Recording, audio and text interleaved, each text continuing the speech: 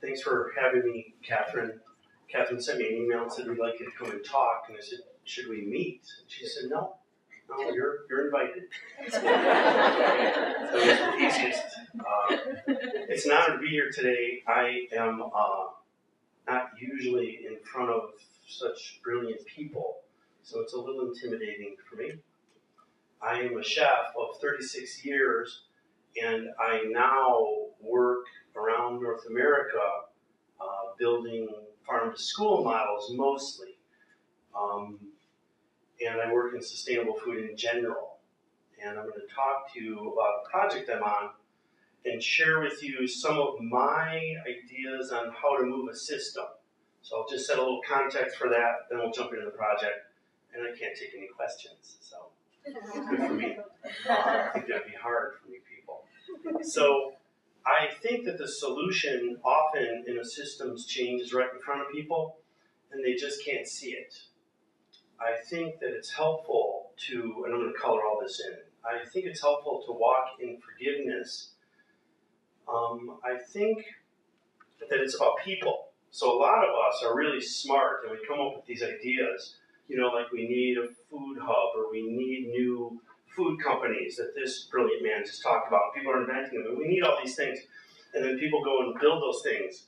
And it's probably true, we need a lot of that. And it starts with talking to people and staying engaged with people. So I also think it's helpful to walk in some kind of context that's bigger than yourself. I think it's helpful to have a project bigger than yourself. And so mine is I'm going to help change our food system in America to one that works for everyone and everything, because I think our food system is built on a house of cards, meaning it's built on the overuse of water and oil. I also think it's helpful to walk in a pure intention of some kind that's bigger than you. So one of mine is I seek truth. That's too long of a conversation to have today. So another one that I walk in is I'm dreaming of a world that works for everyone, meaning everyone has food, water, medicine, peace, education, and women are treated right? Now, as a chef from Chicago, I don't know how to impact any of that at all. I don't know how to get people clean water. No idea, right? But I walk in that so that the project that I've chosen, which is to help contribute to a food system that works for everyone, it helps keep me sane. So when I hit a speed bump, I go back to what I'm really about, and I can stay in my heart, right? So I'm going to take you, so I think food systems are going to localize. I have no idea how the investment guys and all the manufacturers are going to figure that out, but they're all really smart, right?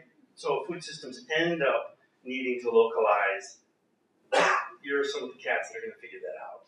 I am working on a project in Hawaii, and I'm going to walk you through what I just talked about contextually in a real project. So Hawaii calls me, and they says, will you build a farm-to-school model in one of our 256 public schools?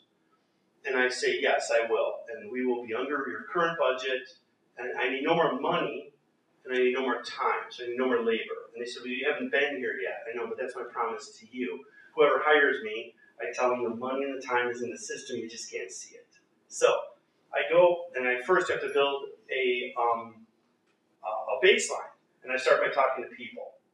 And I talk to the kids, first the customers. What's going on, what's working and not working about school food. They tell me. Then I talk to the lunch ladies. In this case, it's 7 women that all went to this school. Their kids went to this school. Their grandkids are in this school. Ladies, what's working and not working. They tell me. I'll pause now. One of the things that's not working for them is that they're watching their grandkids, throw their food away, right? Because it's almost all processed food. And so this is painful for them. So when you talk to people, you can uncover some of this pain. I'm not a shrink, but I ask them, could we get over that and try something new if I help you? And they almost always say yes. Hence the forgiveness work is helpful. So I don't walk in saying, I know what you need, everybody. We talk to vendors and farmers. What's the kitchen equipment like? Do you need more equipment? We're still building baseline. right? We have to make sure we're compliant with the USDA. Are we now? Is it a clean kitchen, profit and loss union? We discovered in last winter semester they lost 95K. Hawaii school district loses 27 mil a year. Labor's high. Mainland food is expensive. And so they're losing a ton of money. This isn't a surprise. They're 20% local. All the Big Island schools use local milk. So they're really at a 1.5 veg, money spent on food, 18% milk. We're building the baseline still, right? Processed food, if we add into this number, flour, sugar, oil, rice, pasta, all the things that you have to buy processed, this is at 85%. That's industry average. So Chartwell's, Aramark, FoodX over in the room, they would all say, yeah, we run it at 85% processed food. Milk waste, we buy some scales, we start weighing waste, and we're blowing through 320 half pints of milk a day in one school. That's 25K a year in one school. Most people aren't measuring waste on a scale. That's why I can say wherever I go, even though I've never been there, any school, I can say I can do this in your budget. We can serve local, scratch-cooked food in budget with no more labor. So then we create a menu. Greg doesn't create the menu. Wherever I go, the lunch ladies and the kids create the menu. And we build it and we sample it to the kids. We don't assume that this is going to work. Thank you. We sample. It took us 4 tries on the pizza. Kid, is this what you mean about pizza? Right? Because we're staying in front of the customer, talking to people. And then we teach the ladies teamwork. The other interesting thing, Mrs. Obama missed this, and almost everybody misses this, is that there's no teamwork in these kitchens. So to all of you, and unless you're kitchen people, you see a bunch of cooks in the kitchen and they're working with food and there's kitchen equipment and food comes out. So it would be natural to think in this system that you're looking at, there's teamwork. And there's completely not teamwork in almost any institutional kitchen in America because it's all processed food. So we've industrialized our food system and everything's unitized. And so frozen chicken finger lady does frozen chicken fingers, and the canned pineapple lady is opening up the Hawaiian canned pineapple, and the steamed frozen broccoli lady is doing that, and no one's working as a team. So if we're going to start scratch cooking, in this case it's 500 lunches a day with no more labor, we have to teach teamwork. So this is the part about what I meant by the solutions in front of you, but it's hard to know unless you ask lots of questions and observe that there's not teamwork happening in the kitchen that you're standing in, or whatever system you're deciding to move towards one that works for everyone. So then we make some fabulous food, right? And we're tracking data, right? Everyone's into data, and we save them, and we lose 35K instead of last year's baseline. At the same time, we lost 72K. So we cut loss in half in 3 months.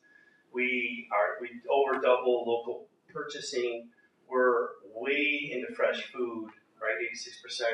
And I want you to get that this is in a kitchen with no cooks in the kitchen. Nobody went to chef school. Nobody worked at a hotel. Nobody worked at a restaurant. These are housewives that started out driving the van. Then they delivered some mail. Then they were the dishwasher. Now they're the baker, right? Now they're the cook. So this system change is happening in a non-cooked kitchen, right? And we flipped the switch and did that. So milk waste we cut by 1/3, and we're still working on that. And we have happy cooks that work in teams now. So I guess I want to invite all of you, brilliant people, you have such an opportunity to help move our food system, if any of you want to go play that game, to a more sustainable one. And I think that it's possible to do that, for sure. And what this gentleman, Alex, just talked about in the manufactured food arena or any arena, but it just takes a little bit of thinking, right? And what we do when we build things, when we built that assessment, is I skipped a little bit, is I made sure nobody left the table until they agreed that that's where we're starting from. This is a mistake people make in systems change work. And you can learn about this from Steve Saffron, the 3 laws of performance. Sendi's another, big fan of mine at MIT. So we get a few data points on assessment, and we're ready to go make the change, right?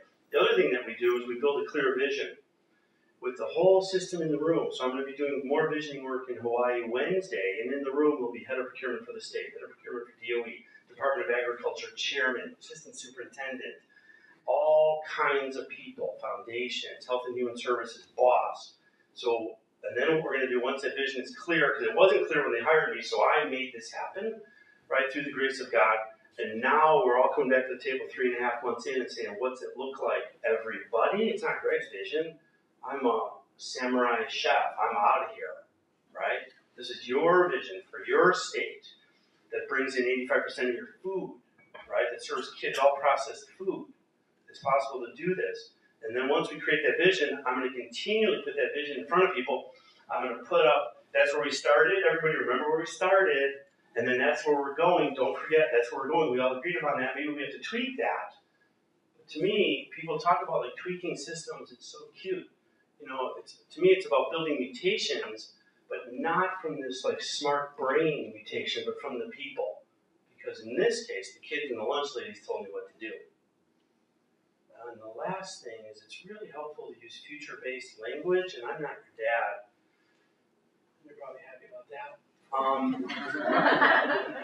But these words, I request, I commit, I promise, I declare, I invite. These are words, I'm not sure if they're being taught in this fancy school or wherever you hang out. But without using future-based language, it's all pretend to me. It's all like, I'm going to try really hard, and I'll get back to you. And so I demand from my staff the use of what are you doing and when's it going to be done. I have Heidi sitting here, lovely Heidi, who's so brilliant. She helps keep my act together. And you know, she keeps her word like all the time. And you don't have to keep your word if you don't use future-based language. If you don't declare, promise, request, invite, then you don't have to keep your word. You can like live this wishy-washy life. And a lot of you are so smart, you know, it's easy to figure out how to, you know, weasel through the cracks. So our food system is built on a house of cards, and so I invite you to consider helping it.